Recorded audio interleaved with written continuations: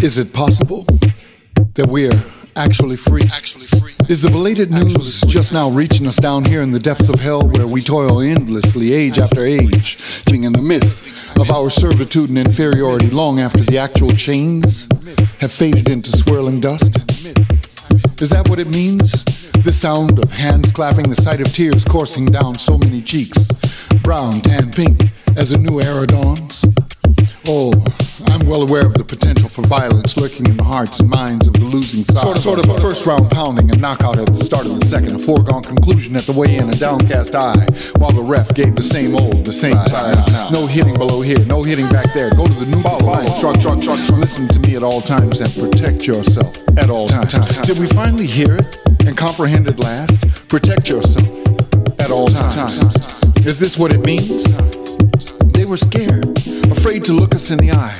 This one he called a rock star, they shouted. Too eloquent, they moaned. Too smart, they groaned. We haven't won too many this easy. Usually we are bloodied, though still standing at the end. We're too exhausted to raise our fist in the air. We're usually too polite to gloat, because the victorious margin has just been too thin. Defeat was close, and we got over it by the skin of our teeth. We were lucky, we tiptoed away planning our assault. Free at last, thank God Almighty. Let's make no mistakes. They took off the chains and some of us went on our way.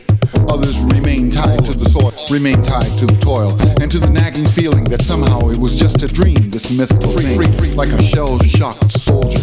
We relive in fast fashion, the horror, taste the fear, and it ain't no accident, y'all. Listen here. You see, in order to comprehend or understand the mechanism that is employed to hold a man, to grasp a woman, to beat a child down, you have to first beat the invisible threads, just the right buttons that are used over and over. Let me explain it this way. Have you ever seen an elephant in a circus, a descendant of the mighty woolly mammoth, one of the most fierce and powerful creatures on land?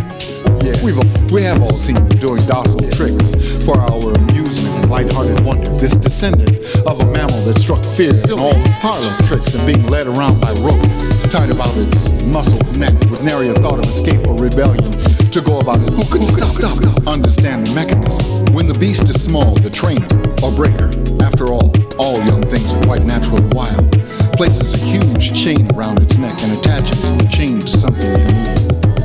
The baby pulls and cannot get away. It is more than the baby's strength to break. As time goes by, that does not even have to be secured, because the grown has a long memory.